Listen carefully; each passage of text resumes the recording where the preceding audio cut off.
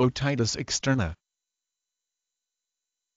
Otitis externa, infection of the skin covering the outer ear canal that leads into the eardrum, usually due to bacteria such as streptococcus, staphylococcus, or pseudomonas. Swimmer's ears usually caused by excessive water exposure. Infection with a fungus may also occur when water pools in the ear canal frequently trapped by wax. The skin will become soggy and serve as an inviting culture media for bacteria. The first sign of otitis externa is that the ear feels full and may itch. Next, the ear canal swells, ear drainage follows, and the ear is very painful, especially with movement of the outside portion of the ear. The ear canal can swell shut and the side of the face become swollen. The glands of the neck may enlarge, and it can become more difficult to open the jaw. Moisture and irritation will prolong the course of otitis externa. For this reason, the ear should be kept dry while showering or swimming. Use an earplug, one that is designed to keep water out, or use cotton with Vaseline on the outside. Scratching the inside of the ear or using Q-tips should be avoided. A hearing aid should be left out as much as possible until swelling and discharge stops. The most common treatment consists of antibiotic ear drops with or without an oral antibiotic. Antifungal drops may also be necessary for a fungal infection. A wick may need to be placed in the ear canal to stand it open and serve as a conduit for the ear drops. Suctioning the ear canal also helps.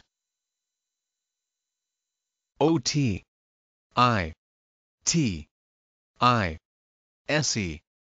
externa.